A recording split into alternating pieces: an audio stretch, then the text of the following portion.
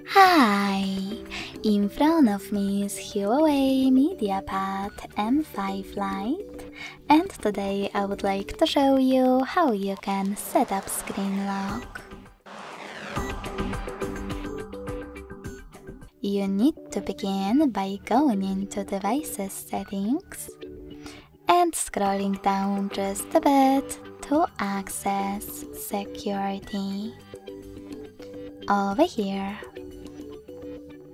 Now tap on the lock screen password and select Set Lock Screen Password at the top.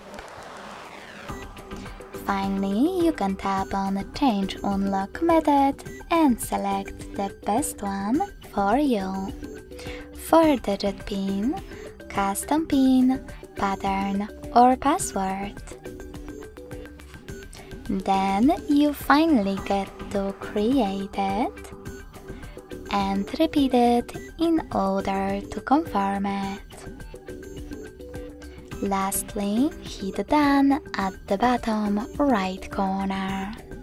So when I do that, as you can see,